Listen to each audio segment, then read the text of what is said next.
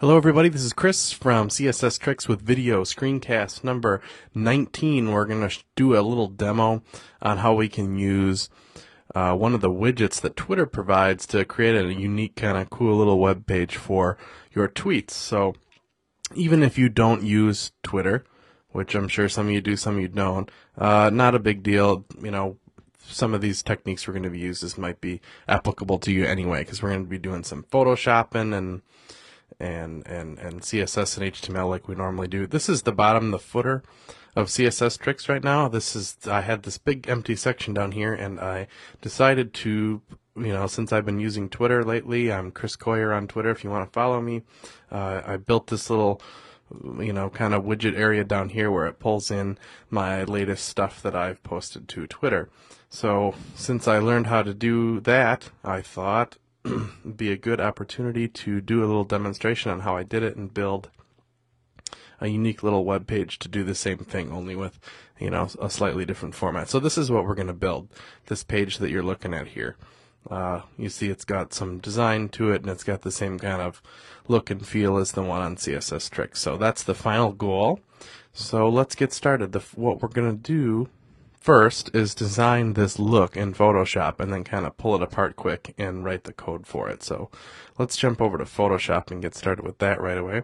I have a brand new Photoshop document open.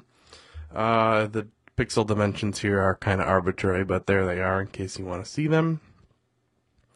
And I have filled it with kind of a dark grayish bluish color here, right here. So the first thing we're going to do is throw that gradient down like you saw. Let's create a brand new layer. Select this color and maybe lighten it up a little bit.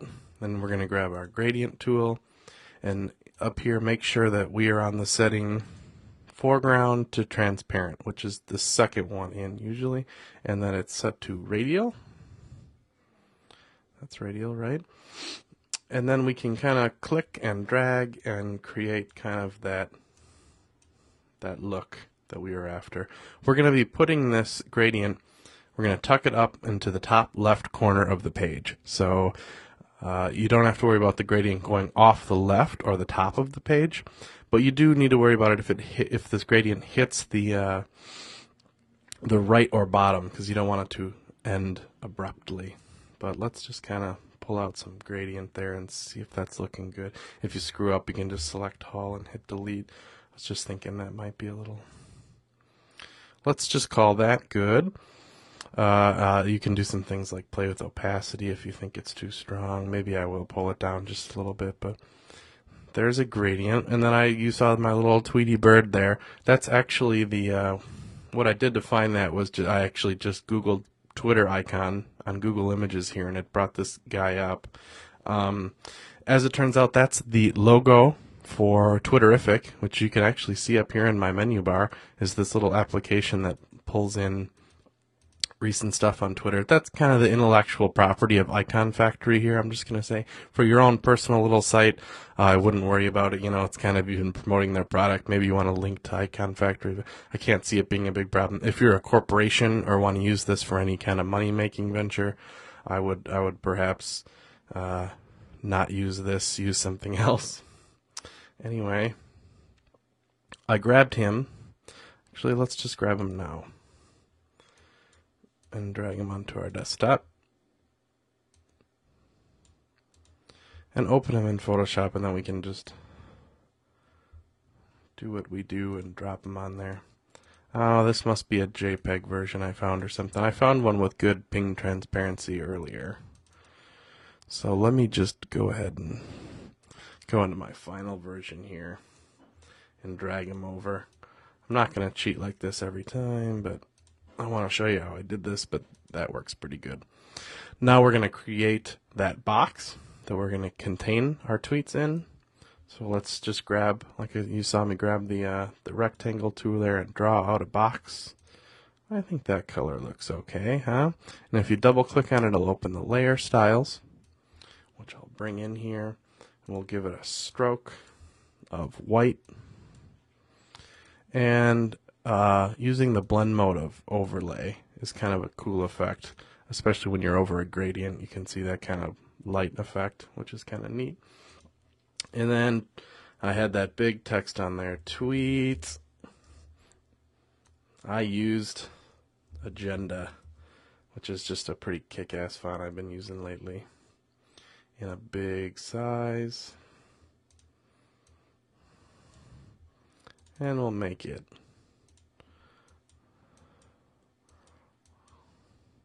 some kind of gray that looks good, or oh, I don't know, we could even go white. That would look alright, huh?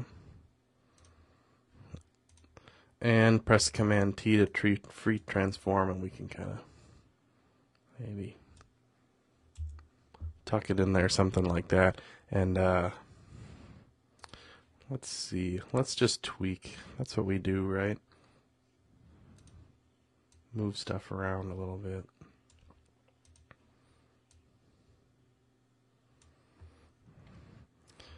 I can grab the, by command clicking on the shape there, and then click the tweet text layer, and then add a layer mask. Reverse the layer mask, and that'll kind of give that, maybe we'll drag it underneath too, and give it kind of an effect. Then if we unmask it, we can kind of, and select the text, not the mask, you can kind of drag it around behind there, and it'll kind of give that mask effect.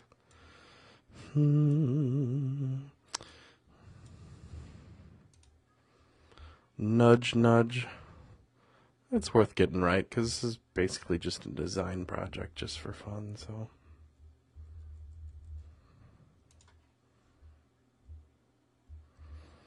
Let's see. Maybe he's too big. There we go, that looks okay. So let's save this thing out, save for web and devices. Use the claw. I just heard that recently, to save for web and devices when you're in Photoshop. That's Command Option Shift S, and there's so many modifier keys there that they called it the claw. I can't remember where I heard that, but I thought it was funny.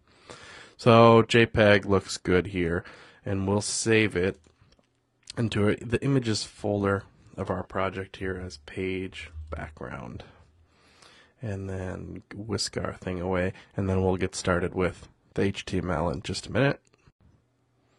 So here we have our HTML and CSS file. Let's see if I think I already have them open. Let's pop them open in TextMate here. You see I have two tabs, one's for the HTML, one's for the CSS. Let's go right to the CSS actually, and look at what I did for the body here. I said it has a, just some basic reset stuff, but then the background up in the top left, we're going to put that images file that we just made. And then this might be for the old one, so let's take a sampling of this dark color and grab this color out of here and make sure that our background color is that same. Okay? Then I think I have this open. Let's start a new tab and open our index file so we can take a look at what we have so far. Looks like I didn't quite grab that color just right. Oh, I just needed to refresh again. But that's the gist of it. So we just made that graphic, plopped it in the upper left of the body, and then had the rest of the background color fill out. So that's how we can get the page looking like that. Now let's get the code that we're going to need to get our tweets in there. And you get that from actually logging into Twitter. This is my real Twitter page. And there's a little button right here on the right side in the little sidebar that says put updates on your site. So let's just click that. Then we'll click right at the bottom into other. And then on the way right, the HTML JavaScript. And it just gives you some code which you can use and plop right into our page and get our Twitter updates. We'll just copy it. Actually, let's say no title, because we already kind of have a title that we build, and let's make it like 10 updates. We'll grab that code and come back into our markup and paste that right into our body. So one kind of tip they mention is these script files that it includes. If you have a bigger and more complicated site than this, to put these at the bottom right before the body tag, that's already where ours are because our page is so simple. But like I said, if you're going to throw these things up in your header or something, it's best to put these script files down. just before the end of the body tag. This actually happened to me today. The Twitter server was being kind of flaky, and it wasn't finishing loading my page. But what it did is you could see my whole page. It just didn't load my Twitter updates because I put these script files right at the bottom. So it didn't screw up anybody trying to read my site, whereas it would if these things were at the top. So let's save that and go reload the page again and see what it looks like.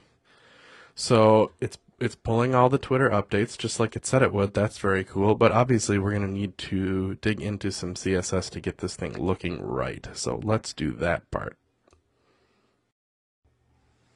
So let's take a look at this markup that it gave us. It basically gave us a div with an ID of Twitter_div and an unordered list inside of that with an ID of Twitter_update_list.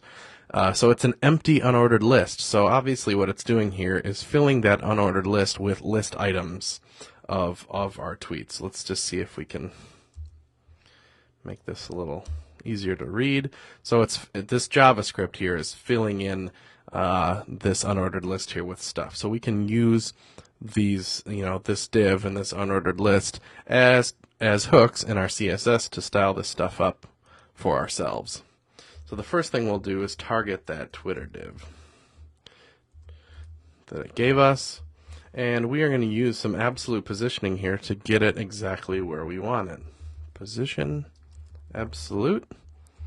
You know what? We're going to use some little Firebug tactics. I think I'll fire up Firefox when we need to and kind of do our nudging around and stuff in Firebug. So let's just kind of put some arbitrary values in there and worry about adjusting them later.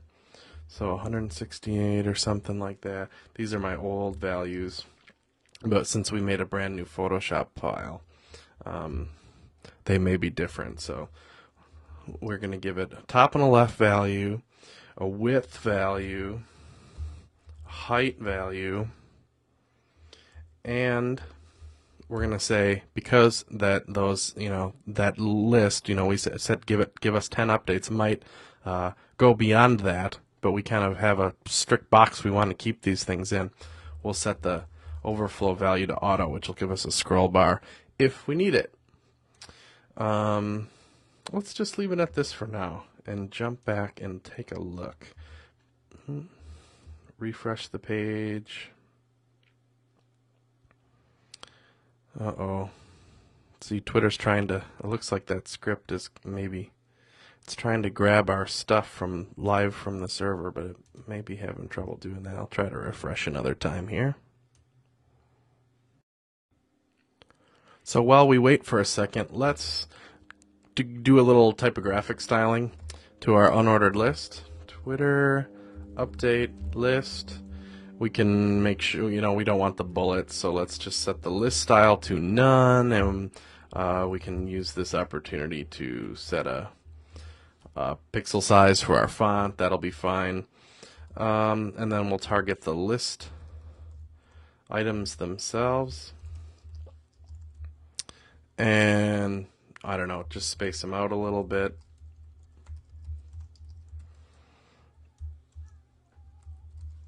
Can't hurt. This is the color that I had chosen before. It was 7A8A99. We may end up adjusting some of that stuff. Who knows? Let's save that, and then we can go back into Firefox. Hopefully I can reload and we'll get it again. It did, it loaded up just fine here, but okay, there we go. This is what I was talking about. I wanted to use Firefox so we can pop open Firebug and do some adjustments and stuff. We're pretty close, but we can do better here. So let's pop open Firebug and use the inspect thing and grab the div, and then we'll go on to our height value here. Not height, our left value here, and maybe just nudge it back a little bit. We'll go on our top value and bump it down a little bit. Our width looks like it could be a little wider and be safe. So that's just one of these cool things Firebug is super useful for. And how's our height looking? Maybe a little too tall. Grab our height value and nudge it up a little bit. That looks about fine. So now we can just kind of jot down these values and use these. Maybe I can even keep this open so I can look right at it while I do this. Our left value has now become 156. Our top value has become 120. Width 411. Height 353. And that'll get us where we need to be. So it's a little different than what you saw earlier. There's a couple little tweaks we can do. For one thing, we can set our link value to something other than, default nasty blue. That's what I used before. Let me reload so we can see that. It's just kind of a nicer yellow color. And then one of the little tricks I used, let's take a look at it so you can see an example first. I think I still have it open in Safari. Was see how the background of these things is kind of like this fadey gradient thing. Basically what I did there was I grabbed this color of the main background, and one of the things we didn't do was kind of give this some opacity so you could see that transparency coming through, huh? Anyway, I'll show you what the trick is anyway. I grabbed that color. Here's a little perfect little 10 by 10 pixel thing, and filled the color in that box, and then dropped the opacity down to like 60 looks good there. And then save this thing out as a ping 24, the kind with alpha transparency, and called it trans blue, so that I can fill the background of those list items with a transparent color. You can set transparency in CSS too, but if I were to set the transparency of those list items, the text inside of them would have take on that transparency as well, which isn't good.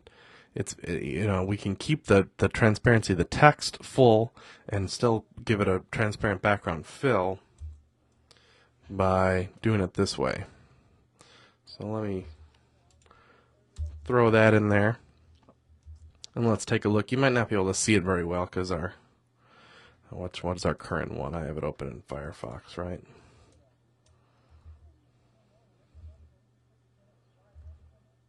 Is this our current one? What did I do here? Just a second.